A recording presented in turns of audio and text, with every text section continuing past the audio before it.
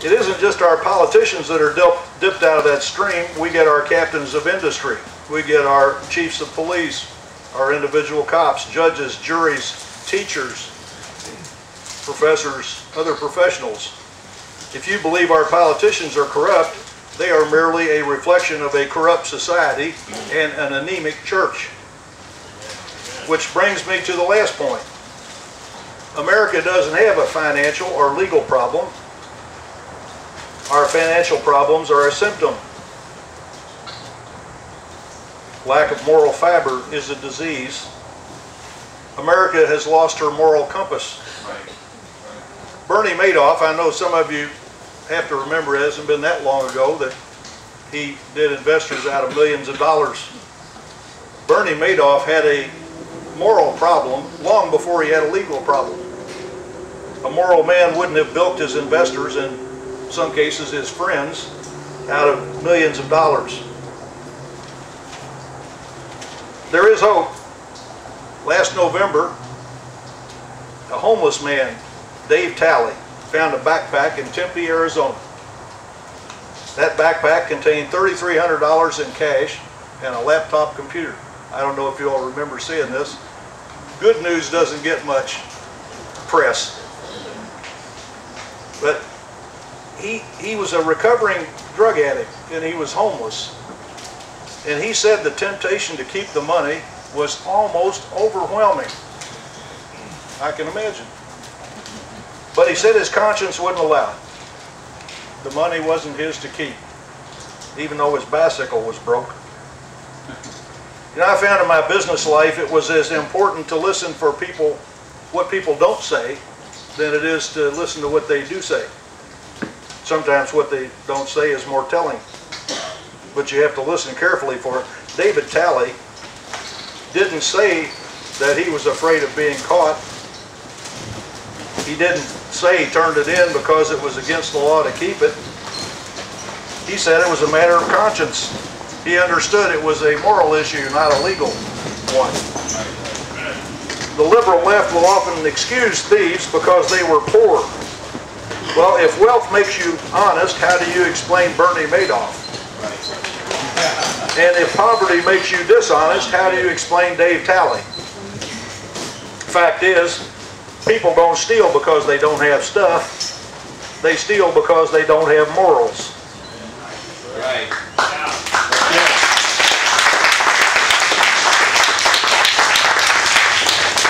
For more than a generation, atheists and their fellow travelers in the church and the ACLU have been working diligently to purge God from the public square. They are convinced, and they have convinced the electorate, that the separation of church and state is written in the U.S. Constitution. It's not. Of course not. It is not. People will often refer to the Establishment Clause in the First Amendment. When was the last time you heard anybody refer to the Prohibition Clause? Well, the First Amendment says, literally, word for word, Congress shall make no law respecting an establishment of religion, comma, or prohibiting the free exercise thereof. Right, exactly. They all like to talk about the Establishment Clause, the first part, but you very rarely hear anybody even talk about the Prohibition Clause. So it's, that last clause is commonly ignored. People are really, I find a lot of people are surprised to learn that separation of church and state is not really in the Constitution. It was lifted from a letter written by Thomas Jefferson as an individual to another individual. Right. Even Jefferson would have been surprised that his letter would be used to drive the Christian faith out of all of our institutions, from the 4-H to our schools.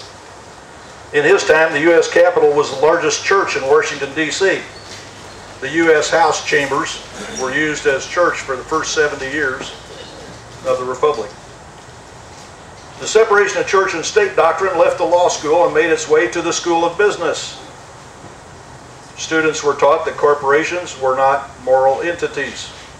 They're merely paper constructs designed to turn a profit and protect assets. My wife and I were talking to a member of our church congregation one Sunday after church, and he had been doing business with another member of the same church, and he got beat down so far on the prices he said he couldn't make a living. He had to leave, and before quitting business, he reminded him that they were both of the same faith, they both went to the same church, and what he was doing he didn't think was the moral thing to do. And the response was, well, that's church and this is business.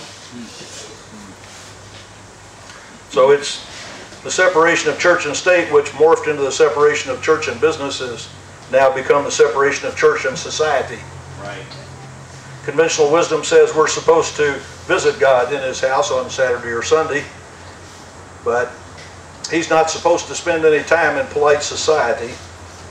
He's not legally permitted to accompany us to work or school or government. Political correctness has placed him on house arrest. Yeah. I don't think God's going to wear that ankle bracelet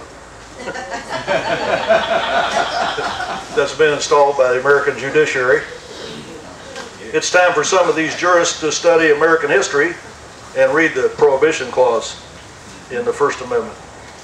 Unfortunately, making us subject only to man's law has created a moral deficit that parallels our financial deficit.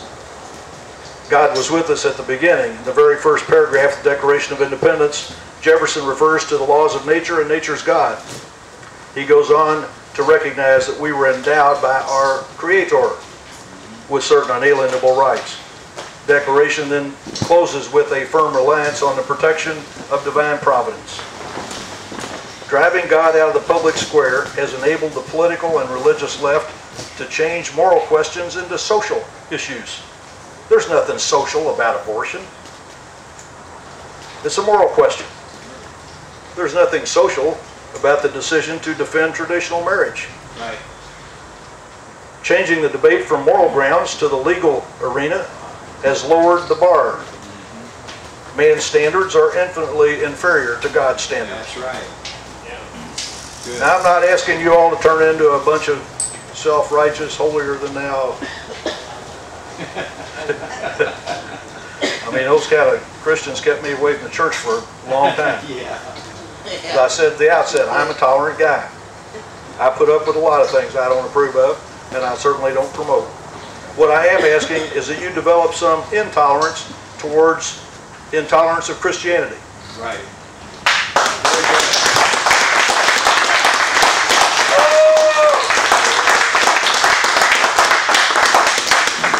I don't know if you can believe this, but a Minnesota state legislator recently said that hearing Jesus Christ on the floor of the state house made her uncomfortable.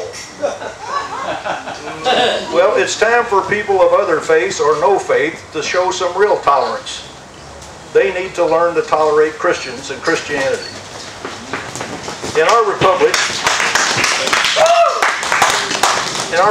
church and state are indeed separate, but they can't be separated. Self-government depends on government of the self. Right. Our Constitution was designed, as Adam said, only for a moral and religious people. America cannot solve her financial and social problems in a moral vacuum.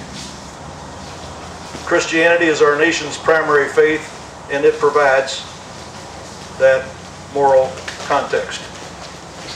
God has indeed blessed America. It's up to us whether that blessing continues. God bless you all. I thank you for what you do, and I thank you for being here today.